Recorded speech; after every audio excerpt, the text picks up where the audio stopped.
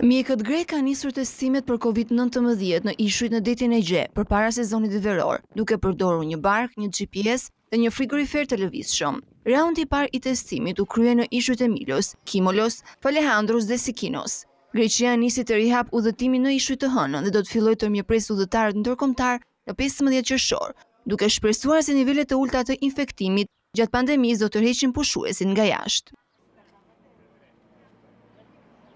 Gjërat kanë shkuar mirë, por me turizmin që ne po presim kishim marrë masa të dhura sigurie individualisht, por dhe nga shërbimet.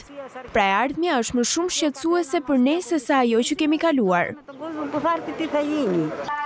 Presidenti i Organizatës Kombëtare të Shëndetit Publik në Greqi shpreh se aftësia e testimit në ishujt po forcohet për t'i bërë banorët vendas të ndihen më të sigurt edhe kur të vinë turistët e huaj. Qëllimi ynë është të arrijmë ndërhyrje sa më të shpejt kur të jetë e nevojshme, si për banorët vendas, ashtu dhe për turistët. Sipas të dhënave të Ministrisë së Shëndetësisë greke, i gjithë zinxhiri ishujve të Kinklades, i cili përfshin Milos dhe destinacionet e njohura të pushimeve, si Paros, Naxos, Mikonos dhe Santorini, ka rëmportuar vetëm 4 raste me COVID-19 nga numri i përgjithshëm.